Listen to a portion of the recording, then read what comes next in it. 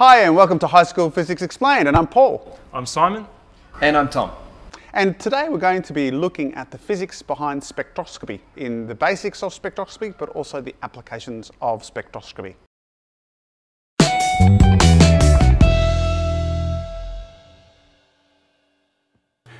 Now before we start, we need to discuss simply what light is. Now in one sense, light is a wave. It's an electromagnetic wave. And so what we have here is an image that shows us the range of electromagnetic radiation. You can see down one end we have gamma radiation and the other end we have radio waves. On the scale at the top and the bottom, either the frequency or the wavelength. You can see that the visible spectrum, what is we refer to as light, is actually an extremely small portion of the electromagnetic range. I'll have another video at a later stage where I discuss more about the electromagnetic radiation as we understand it.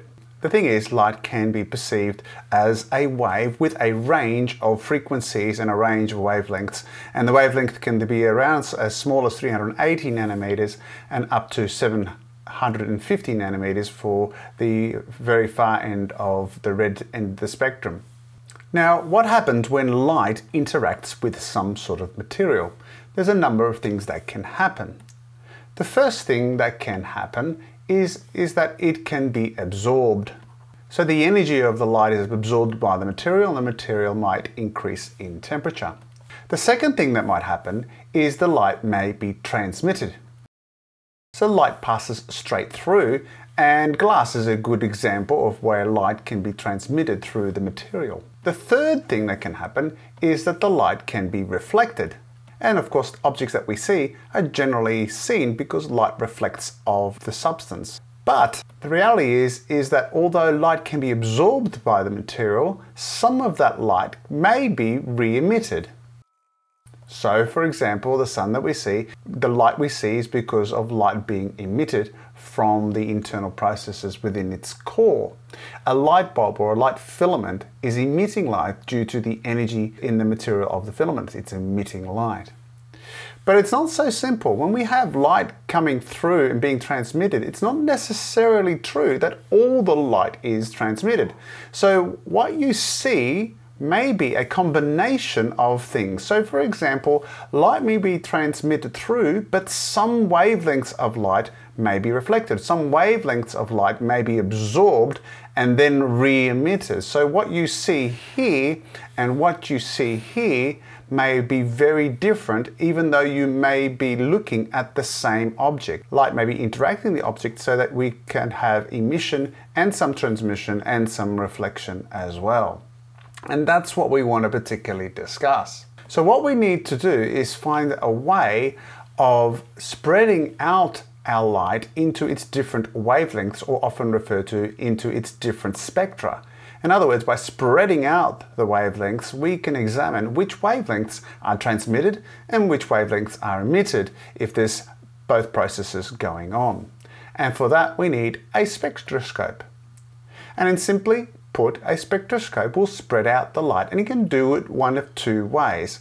The first way is by what we refer to as dispersion. And the most common example of dispersion is when we look at a rainbow. Light is dispersed. Light is refracted through the material and refracts slightly different amounts depending on the wavelength. So a prism here causes a wavelength to spread out. This is a picture of Kirchhoff, who examined light from a candle using a prism. In other words, he's relying on dispersion to spread out the wavelengths of the light. But another way we can do it is what we call diffraction. And diffraction is when light interacts with a surface. In this case, what we have is a diffraction grating that spreads out the light. Now, our soap bubble is actually an example of diffraction. Our CD discs and DV discs, which therefore have colors on them, is also an example of diffraction. Now, I'm not going to go into details on the nature of diffraction. That will be a subject for another video, but it's another way that we can spread out some white light into its constituent wavelengths. So a spectroscope could be something very simple. It could be a tube, and most likely within this tube it could have a diffraction grating where the light therefore splits into its different colors, and you may have that at school. But it could also be something a bit more complex, like a spectrometer, where you can actually look at each of the individual wavelengths by simply moving a scope around the spreading of the colors. If I move this around, I can see the different colors as I go through. Now, this is not accurate and precise, but in essence, that's what a spectrometer does. It allows you to measure the angles, and those angles are important to determine the wavelength that is in the light. And we'll explain that shortly. So now let's have a look at what type of spectra we might get for different sorts of situations. So here I have a light source. It could be the sun, it could be some sort of light source that gives off white light. That light will come out and we can examine that light using our spectroscope or a spectrometer. And so what we get is a spectrum. This is a continuous spectrum. In other words, we see all the wavelengths that are within the light. However, what happens if our white light encounters a substance? And in this case, we're going to make our substance a gas, and it's going to be hydrogen gas, simply for a good example. And this is often the case when we are examining stellar objects in terms of astronomy. What will the light look like when the light passes through and is examined through the spectrometer or the spectroscope? And what we get here is our spectrum, but it's no longer continuous. You'll notice that there are solid lines here. And that's because as the light passes through, some of the light is absorbed by the gas and some of the light is allowed to transmit through. So here we clearly have 4 key lines that are very unique wavelengths that are absorbed by my gas and therefore no longer appear on my spectrum. So we call this an absorption spectrum. But imagine I now have a spectroscope and I look at the light that's being emitted by my cloud. In other words, I'm not looking at the light that is remaining, I'm looking at what's left over. I'm no longer going to get this absorption spectrum. I'm going to get something else, and I'm going to get what we call an emission spectrum.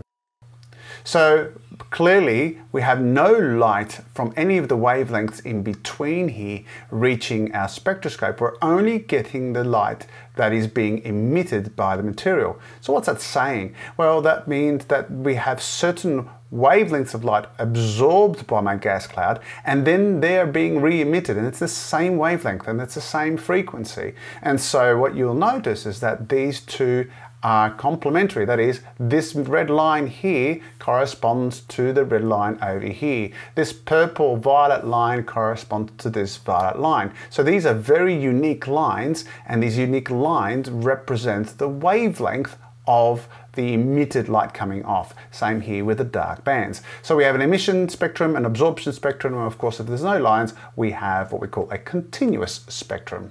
Now let's have a look at this image. This is the light that comes from our sun. What's it telling you? Well, our sunlight clearly isn't giving off all the colors of the rainbow, so to speak. We have significant lines through our spectrum, so it is an absorption spectrum.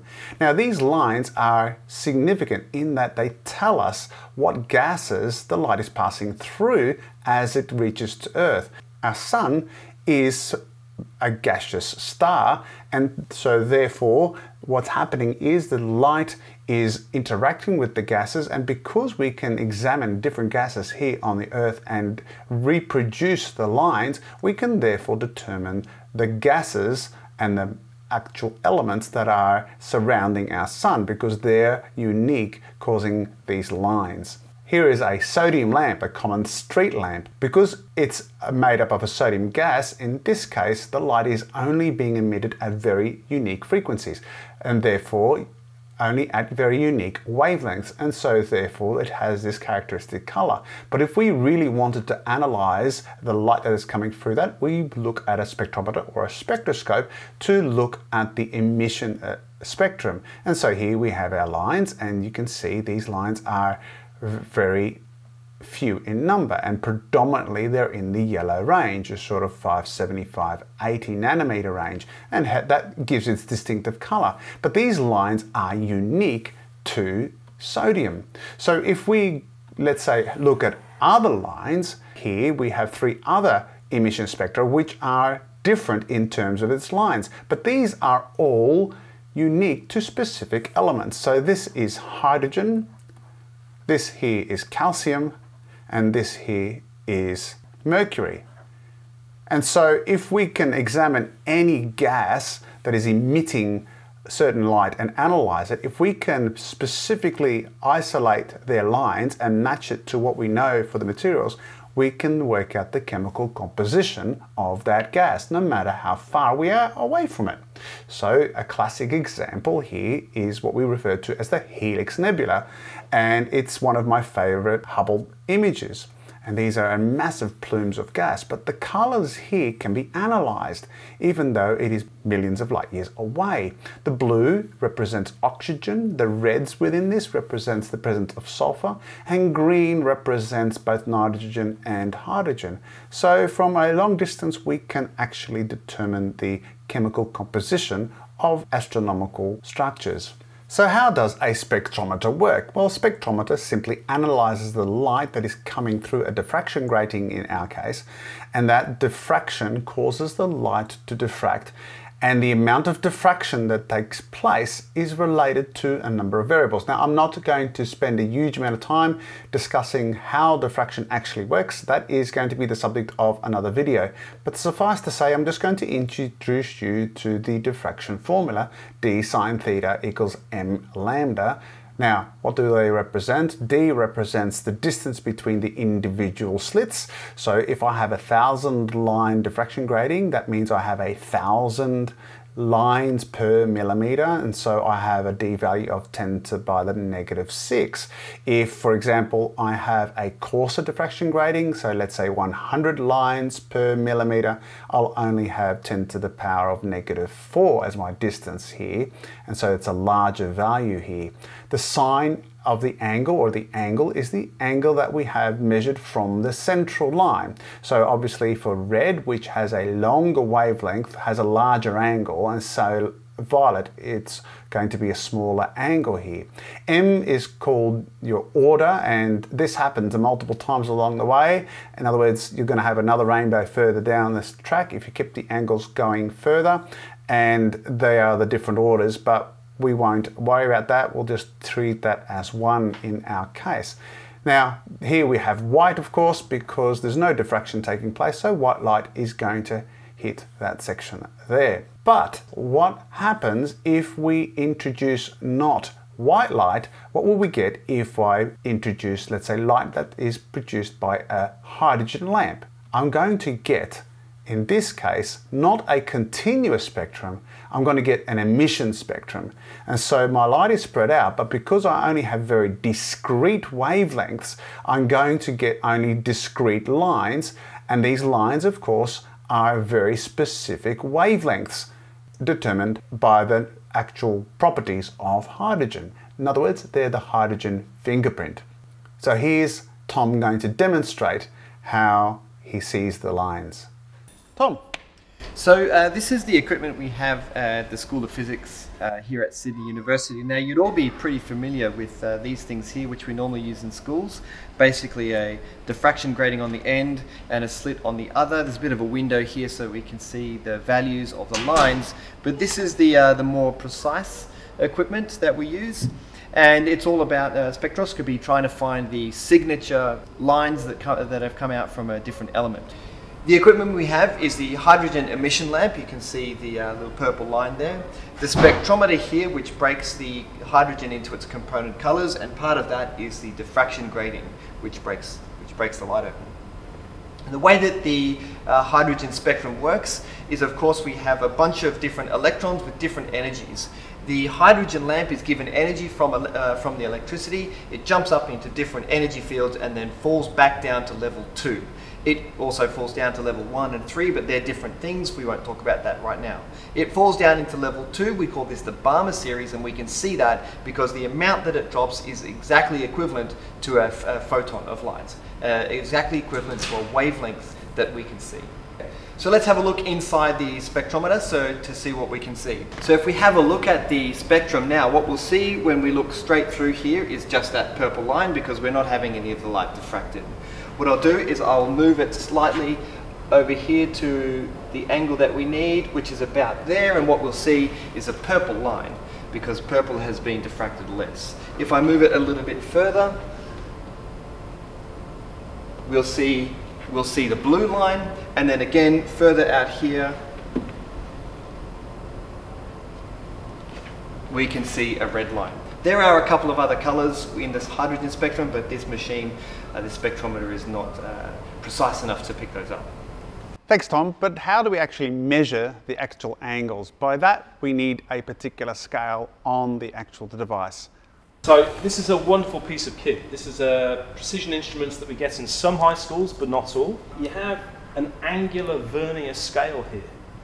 So you have the degrees going around on the main ring around, and then we have a fine vernier scale. Now, depending on how old your spectrometer is, you'll either have a vernier scale that will measure to tenths of a degree.